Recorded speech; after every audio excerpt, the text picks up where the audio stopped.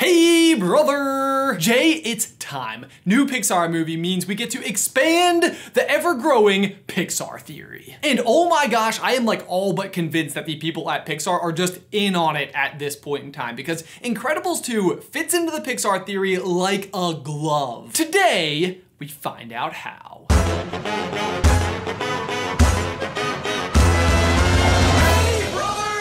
The Pixar theory, in case you don't know or just somehow accidentally clicked on this video, is a theory written by a guy named John Negroni that suggests that all of the Pixar movies live in the same universe on one giant timeline. Since the Pixar theory has been introduced, it has been interpreted in so many different ways across the internet, including our kind of like own unique take here on this channel. The timeline starts with The Good Dinosaur and ends with Monsters, Inc. or Brave, depending on how you want to look at it. And time travel. Throughout the timeline, we're going to see the rise of the humans and the fall of the humans, the rise of the machines and the fall of the machines, the return of the humans and the evolution of the humans into monsters. Yeah, you heard me, trust me, it all makes sense. And the other really important thing to know, especially for Incredibles 2, is that humans kind of serve as a power source. It's what allows toys to come to life. It's WALL-E's connection to humans that allows him to live on so much longer than all of his counterparts. In Cars 2, the humans are gone and the machines are quite literally dealing with an energy crisis. And in Monsters, Inc., they are quite literally traveling to the human world to collect energy from humans. In fact, after Inside Out came out, we got a better idea of exactly what, or at least a better representation of what they were harvesting. First fear and then joy. But the question is, why did it shift from fear to joy? That is where The Incredibles comes in. In the Pixar theory, we believe that the monsters are traveling back in time and running on a parallel timeline to the human world. So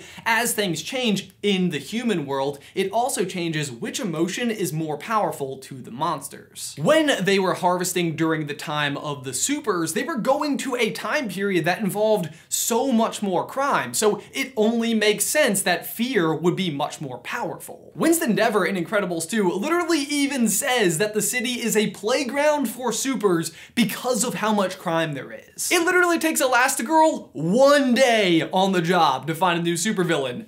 1 day! So yeah, naturally during this period of time that they're harvesting, fear is clearly the most powerful emotion. But then what do we see happen next? Fear becomes less powerful and we actually see the monsters dealing with an energy crisis, despite the fact that two of the best scarers of all time are currently working at the factory. And by the end of Monsters, Inc., we discover that joy is a much more powerful emotion to harvest. But why the shift? What changed? Well, here is where Incredibles 2 comes into play perfectly. But first, let's start with Incredibles 1 and none other than Syndrome and his world-altering invention, the Omnidroid. The Omnidroid is so significant to the Pixar theory because it is the introduction of technology so smart that it starts to wonder why it has to take commands from humans. This is the same artificial intelligence that would eventually go on to found the company By and Large, which we learned in WALL-E eventually takes over the entire planet and pollutes it so heavily that humans actually have to leave altogether. In the meantime, you can see By and Large spreading throughout the Pixar universe. First, you can see the batteries that power Buzz. They're also responsible for the construction crew in Up, and they even maintain some control after the humans are gone on the planet, sponsoring some races in Cars 3. Interestingly though, they don't try to take over through violence, which is what Syndrome designed the Omnidroid for. Instead, they take advantage of extreme consumerism and basically just pamper the humans to extinction. Which personally, I have to say,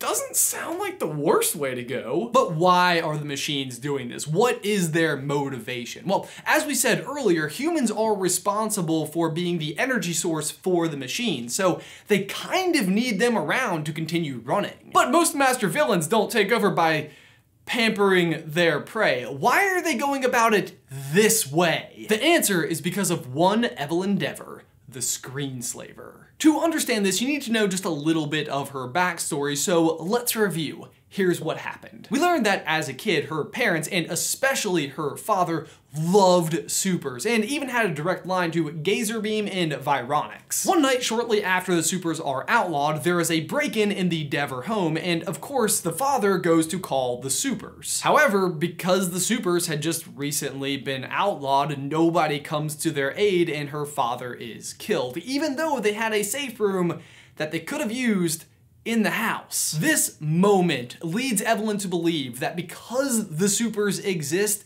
people are going to rely on them for safety instead of kind of just using their own common sense. This same idea of over-reliance is further exploited by the family company DevTech, a telecommunication company that strips people of the yearn for their own experiences because they can just live vicariously through television programming. It's actually incredibly eloquent and kind of meta how the movie delivers this information to us, as the screenslaver is giving his monologue about how people have become mindless. What's happening on screen is this awesome action sequence of Helen basically trying to track down the screenslaver, and if you're not careful, you'll get too caught up in the sequence and miss what he's saying altogether. Personally, I was so mad when I realized that I had completely fallen victim to exactly this thing. I was actually complaining about how, because there's so much action happening on screen, I was totally missing the monologue, and that's totally the point they were going for. But that's exactly it. This is the point that the screenslaver is making, that people are over-reliant on supers and therefore they don't rely on their own resourcefulness for safety, and they rely too much on the television programming and therefore are stripped of any actual experiences. So her master plan is to use this exact idea against everyone. If everybody's already staring at the screen, what better way to get the message out? And again, she's doing the same thing with the supers. She's building them up. She's putting them in the center spotlight so that she can tear them down at exactly the right time. There's one conversation in particular that just nails the whole thing together. It's the conversation between Helen and Evelyn after they think they've caught the screenslaver, and Helen asks her what she thinks the people want. And what's Evelyn's response? Ease. People will always choose convenience over quality. This idea is parroting the monologue from Screenslaver earlier if you manage to catch it. You don't talk to people, you watch talk shows. You don't play games, you watch game shows. And it goes on like that for a little while. I don't know, something about like being on our phones too much, I think.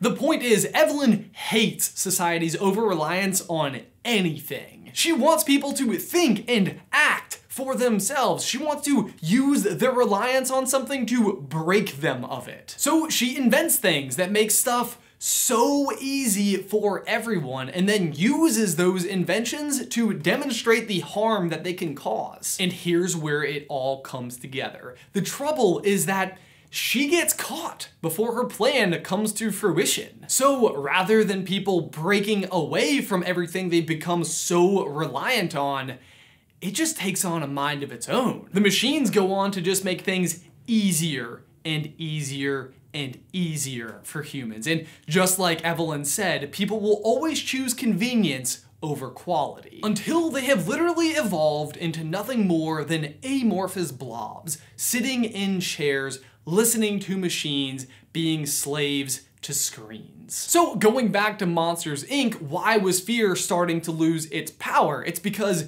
on the parallel timeline, fear is slowly being phased out. Machines are making things easier. Joy is so much more prevalent. In a nutshell, Incredibles 1 shows us how machines got their intelligence. Incredibles 2 shows us how they got their master plan. And WALL-E shows it all coming together. And this right here, if this isn't screenslaver tech, I don't know what is. Also, I just think it's worth bringing up that in both of the Incredibles movies, the villains have good overall messages. Like, Buddy is literally trying to prove that you don't have to be super to be special, that hard work can make you special. And Evelyn is just basically trying to get people to go out and have their own experiences. They don't need to rely on screens for that. But they're the bad guys. So the message is, yes, you need to be born super to be special and totally rely on screens. While I'm on that subject, you should totally subscribe to this channel. But guys, for my question of the day, have you guys seen Incredibles 2 yet? And what did you think? Be sure to leave all of your thoughts in the towel section down below. Also guys, I'm going to put a link in the description down below to John Negroni's original Pixar Theory if you want to go and give it a read. It's absolutely amazing. He is so good at describing